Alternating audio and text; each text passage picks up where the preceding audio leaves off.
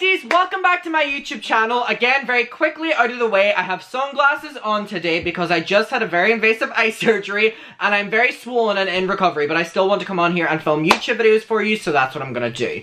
Okay, in today's video, I'm gonna get extremely angry, but you know, I feel like we could have predicted that. You know, give us something new, Adam. Give us a different level of anger for this one. We're gonna be talking about Tana Mongeau, Miss Tana Mongeau. So, as we're all aware, I made a video a couple days ago, and the video kind of flopped because people are so bored of hearing about Nikita Dragun, and I'm with you on that. In that video, I said that Nikita Dragun is probably the most boring influencer that is out there. So I'm going to be linking that video below, and I would really appreciate if you could go watch it because I made some valid points and it got really deep towards the end. I would really appreciate if you could go watch it. However, I agree. Nikita Dragun is the single-handed, like, most boring person on this platform. All that controversy, boring. How are you that boring when you have almost that much going for you? You know what I mean? Like, you're going to these parties, you're doing what every other influencer, well, basically, in, like, normal ones, aren't doing. So surely there's, like, news headlines that can be made about you, but yet you're still boring. So, the video was centered around Nikita Dragun continuous parties, but she threw a birthday party for herself. A Dragun-style birthday party. So, I had like 20 minutes of ranting in that video and went through videos and pictures just from the party, and I was very angry in that video. And in this one, I just want to talk about Tana Mongeau going to the party. Not even just that. Tana Mongeau has been going to parties, going to fucking events for months now. Up to a year from when this pandemic started.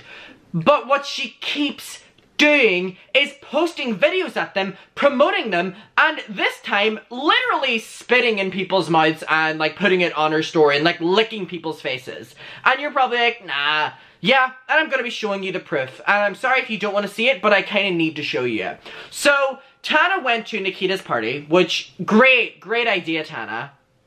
Here's the thing as well. We talked about on this channel that Tana was actually quite unproblematic for maybe 2 months. She wasn't in anything, she was doing story times, and that was the biggest height of her drama for quite some time. It was that she was doing story times and people were like exposing it. So Tana, if you see this or anyone on your team, people were rooting for you. On this channel, we were basically saying that, you know what? She's finally listening, she's listening to her audience, her OnlyFans is thriving, and she's doing story times, which is what her audience subscribed for, and they're doing extremely well. And she wasn't going out to parties, or at least posting about it, so we weren't, like, aware of it. She was just, like, at her house or whatever.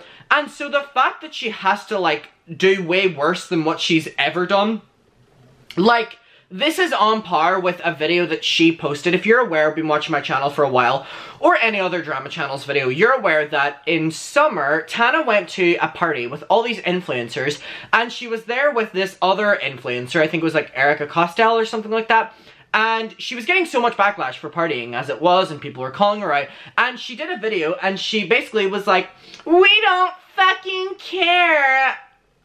That was it. While posting a video of them partying and like the music and the club, that was what she did. "We don't fucking care." That kind of sounds like my Kamala Harris voice. "We did it, Joe, we did it. You're gonna be the next president of the United States." I haven't done that in a while. But yeah, she posted that video and she was like, "We don't fucking care." And people were like, "We're aware. We are aware, Tana, that you don't care about the regular person. You don't care about the safety or health of anyone, including yourself. But you know what, Tana? At this stage, you're not just putting yourself at risk. If you wanted to put yourself at risk and we knew that it was just putting you at risk, girl, we would tell you, have fun. Post all your videos. Go to these parties. But now, you are the contributing factor to why LA is in a hotspot. And not just going to the parties, posting them, and also just doing things that, in my opinion, I just want to take it down a minute. Adam, calm down. Oh, I'm so angry. Like, what she posted this video with Patrick Starr. And they're, like, licking each other, or, like, kissing, or whatever the fuck they're doing. Honestly, I don't know about you, but I have anxiety about going back into clubs. About going to parties. Like, being in big social situations is something that is stressing me out to think about. On top of that, I look back on my days, I'm only 18, but I mean, been going for a while. you know, out to like bars and like clubs, and I'm like, okay, the height of what I was doing was like sharing glasses with people, you know what I mean? Not glasses, but like I would take a sip, someone would take a sip, or if we were doing shots or something, you know, using shot glasses, or what, I don't smoke, so like my friends would pass around cigarettes, I don't smoke, so, but I mean, you know, the same sort of thing. And like, so again, my height was like sharing glasses. I'm telling you now, whenever I go back into a fucking club or bar, I am not sharing that with anyone. Like, my glass is my glass. It better be washed, and I am not, with the germs, like this pandemic has given me so much anxiety around, and I was already like very cautious around germs and all. I'm gonna show you a video, I'm sorry, going off topic, well no, on topic. Like, germs and people coughing and people sneezing stressed me out way before I knew what a fucking coronavirus was. But now, it's taken it to the next extreme. And oh my god, well, my friends, not me, but I remember, like, not to call out any of my friends, but like, whenever we go out to a bar, like, you know, them bitches would be kissing multiple people, them bitches be making out with multiple people. Again, I never got any action, but, you know, I'm not complaining. And I don't want after this, but like, that was like, what was so normalized to us. That stresses me out, that that's gonna probably be a normalized thing again. But the fact that Tana Mongeau is posting a video doing exactly that with Patrick Star during a pandemic? So not only are you breaking LA guidelines and rules by going to a party, and when you go to the party, you're supposed to be, there's no if you're going to a party, but if you're going to a social situation that you must attend. Is Nikita Dragun's shitty birthday party something you must attend? Whenever all the people there aren't even friends, they're just like, oh, let's take an Instagram pic and I'll tag you. Breaking guidelines on going, and then breaking guidelines on not wearing a mask when you're there and not socially distancing. And on top of that, licking each other and so there was a video, I think, of Tana Mongeau, and it was like Tony Lopez was licking her or something. What was it in summer? Can someone help me? It was like, oh no! Tana Mongeau was recording to aged horribly, I'm aware. Actually, he's been getting exposed for a long time now, this isn't... Anyway, she was at a club and she was recording Tony Lopez and he was sweating a lot. And she wipes her hand on his thing and like that's it. So that's kind of what we're used to with Tana. So these are the kind of videos that she's been posting from Nikita Dragun's party. That's Patrick Star. Now Patrick Star, we're aware that you're a nobody. Your makeup skincare brand absolutely tanked. Nobody wants it, and you have the most unoriginal video ideas, and quite honestly, you're up there with Nikita, except it's just sad. You know what I mean? Like, you fell off so hard that at any social event that you're not allowed to go to, you'll go to so that people will call you out for it. That's how desperate you are. Are things that bad, Patrick Star? So anyway, that's Patrick Star with Tana, if you didn't know who that was. And what about it? And what the fuck about it? And what about it? And what the fuck about it? Ugh. And what about it? And what the fuck about it? Oh god. Ugh. Ugh. First of all, who wants to make out with someone with a white tongue? Tana, why is your tongue this color? Dirty bitch. This is honestly one of the most disgusting videos I've ever watched. And what about it? Very, like, we don't fucking care. Tana, we get it. But, like, isn't this such a slap in the face? And I bring up this argument.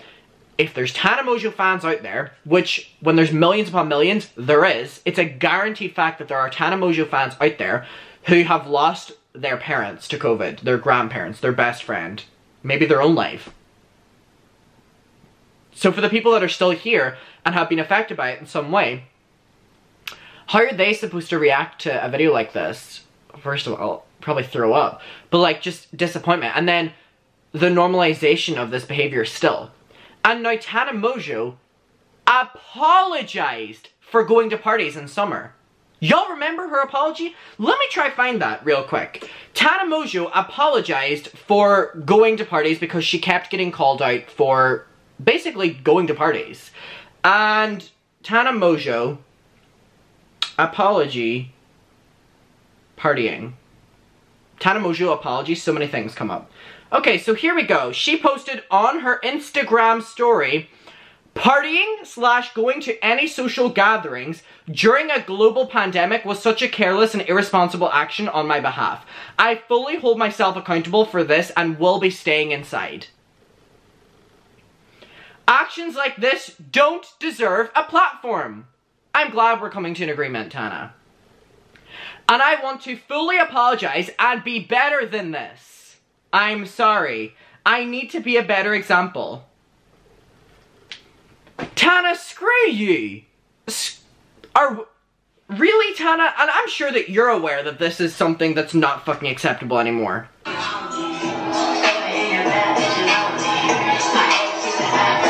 about it? And what the fuck about it?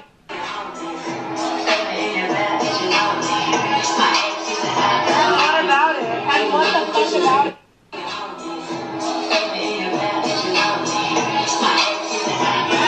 Oh, that's enough of that. Okay, and then she also posted with Lorray. I messed up saying his name. Sorry. She was posting videos with Lorray, who, again, Lorray, you apologized and said that you'd be doing better whenever you got called out for going to parties. These people are fake. These people are horrible people, and these people don't deserve platforms. If they continue to do it like this, give them a little bit of a consequence. Disable their ability to post for like a week at least, so there's some sort of repercussion. Because these people don't care unless it affects their money. Sorry, someone told me not to do that. I apologize, it's just... sorry. Like, Tana, stop this. And she said, my bestie, we don't need Instagram to prove it. Keep the word bestie out your mouth. Bitch. One last time. After apologizing for going to parties. What about it? And what the fuck about it? What about it? You apologized for doing just this a couple months ago. What about it? And what about it? You said that you don't deserve a platform if you continue to do this, but you deserve one now. What about it? And what the fuck about it? And what about it? You're influencing multiple young people, as in millions, that this is okay. What about it? And what the fuck? You're normalizing making out with people who have white fucking nasty ass tongues. Dirty bitch. This is so appalling. Can we not with this? Can we not? Tana, stop it. Guys, let me know what your opinion is in this, and if you're as frustrated as I am. Again, my Nikita video will be linked below. I'd appreciate if you could go watch it. Again, I understand that Nikita is so boring that nobody wants to watch a video on her, but the video gets deep towards the end, and there's just a lot of context in this. Tana, shame on you. In your own words, you don't deserve your platform. You don't deserve a voice. Absolutely fucking disgusting. It's such appalling. Let me know what your opinion is in this. We'll talk below.